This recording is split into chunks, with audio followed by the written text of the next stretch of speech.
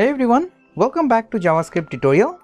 In this tutorial, we will discuss for in loop. In the previous video, we learned what is for loop and nested for loop.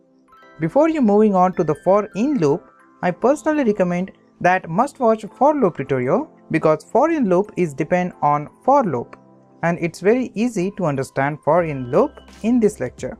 To create for in loop, we have a syntax for, and in the parenthesis I will specify variable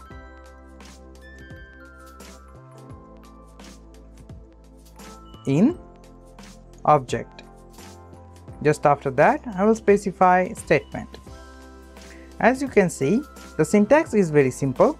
We start for in loop with the for keyword and declare a variable using let keyword. Just after that we specify in keyword with an object. So here object is just an expression that evaluate to an object. Then we specify statement or statements block serve as a body of the loop. Using example, you will completely understand how for loop works. Except explaining the syntax, I will explain example in detail. For in loop only works on object data type. Keep that into your account, right?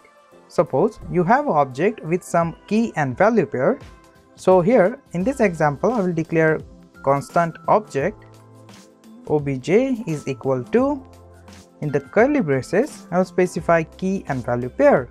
So I will specify a colon 1 comma will specify second property b colon 2 comma c colon 3 and then the last property d colon 4 and specify semicolon at the end.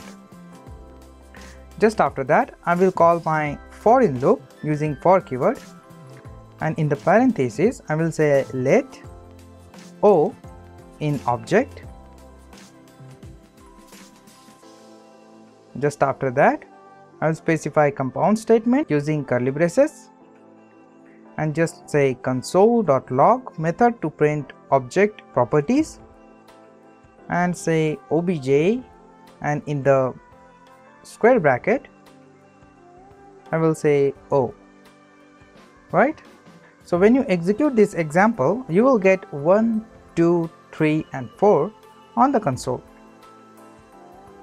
We had already learned what is object and how to declare it.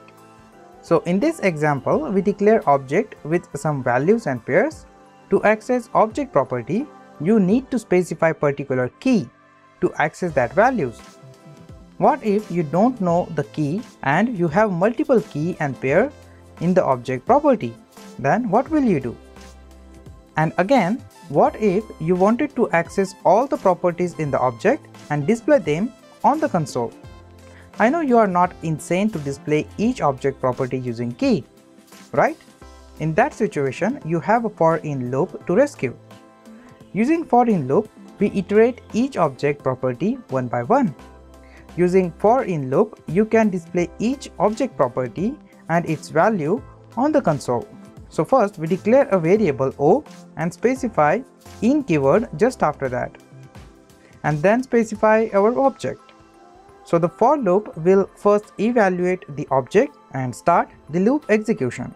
So the loop start from the first index and end with the last index value. In the o variable, for in loop will insert each key one by one, just like for loop I variable which increase its value by 1 using incremental operator and execute the statement. So first for in loop evaluate object and execute the statement with the first key. So first we have a value in the o variable. After that for loop execute its statement and print specified value of the key. After that for in loop will move at the top and take the second key which is b, and then execute statement with the specified value of the key. So for in loop execute the same pattern again and again and print each property of the object on the console. Then the loop will terminate. For loop is not limited to print object properties on the console, but also you can print array element and also all the object data which is evaluate to an object. you are not just print the value of the properties, but you can print the key also. So just change the console.log and remove object from the console method and just specify O variable. When you execute this code, you will get all the keys in the object on the console. We are using for in loop in array tutorial also. So in the subsequent tutorials, you will completely understand how to use for in loop in your program.